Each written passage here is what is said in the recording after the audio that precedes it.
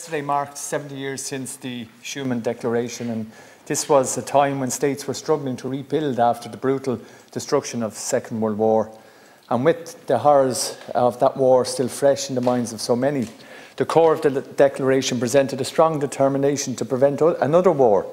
In the words of the Declaration, it said, "Make war between the historic rivals not merely unthinkable, but materially impossible." This declaration set in place a vision for a new Europe, a Europe with cooperation at its core. And today, when we look at the aims and values of the EU, we can see the potential of this community. It is important to acknowledge and commend the great social advances made across the EU member states over the past 70 years. However, I'm deeply concerned that the EU has drifted dangerously far from its values and aims.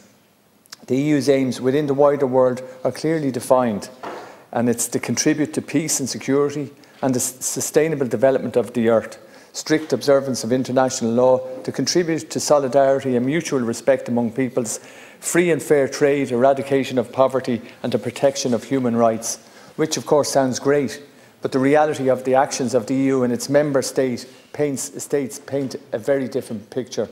The military-industrial complex in the EU has silently developed into one of the largest in the world, where profits by EU states is clearly taking precedent over the aims of the EU worldwide.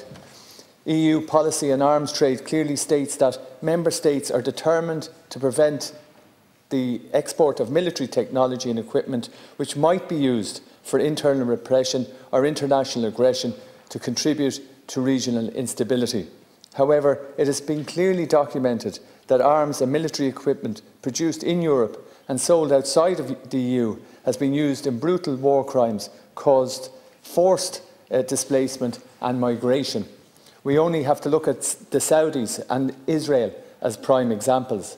The Saudi Arabian government is one of the biggest clients for European arms, with the EU arms purchased by the Saudis frequently ending up in war-torn regions.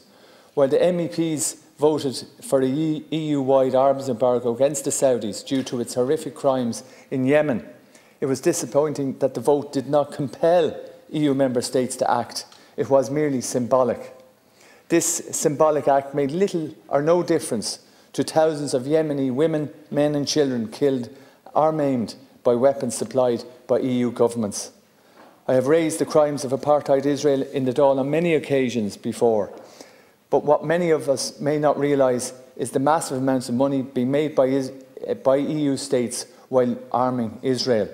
Between 2015 and 2020, Germany exported more than $1 billion worth of arms to Israel.